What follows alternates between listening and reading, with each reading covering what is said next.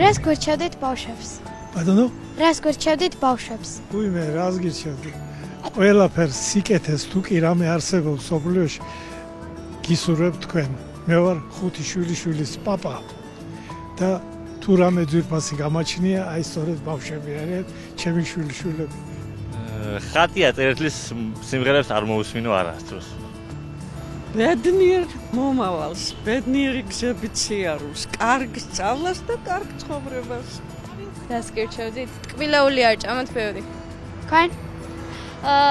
ყურადღება მიაქციოთ სწავლას და სპორტს. ბავშვებს! ბევრი წიგნი რო წაგეკითხოთ და ყოფილიყავით ძალიან ცელქები და ძალიან მხიარულები. რა არის რაში პოლიტიკური შეკითხვაა? არა. 5 შვილიშვილი ყავს ბაბა. ყველას გირჩევდით. მშვიდობიან ცხოვრებას, წინსვლას, კარგი განათლების მიღებას, მშობლების დაფასებას და უფლისწმენას. მადლობა. აი ეს არის ჩემი პროფესორი ვარ უნივერსიტეტის სამაზგეობნების შვილებო რა. კარგად იყავით, ღერძელი იყავით.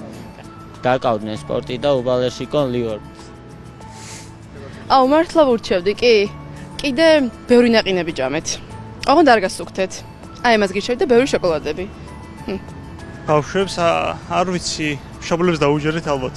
ყველაზე კარგ რჩევებს ალბათ ისინი იძლევიან და ყველაზე მეტი გაატარეთ დრო როგორც ბავშვებმა და ისწავლეთ კიდე მომავლისთვის. რას გვირჩევდით ბავშვებს? არაფერს არ გირჩევდით. გვინდოდა რომ კარგი ადამიანები გამოსულიყავით.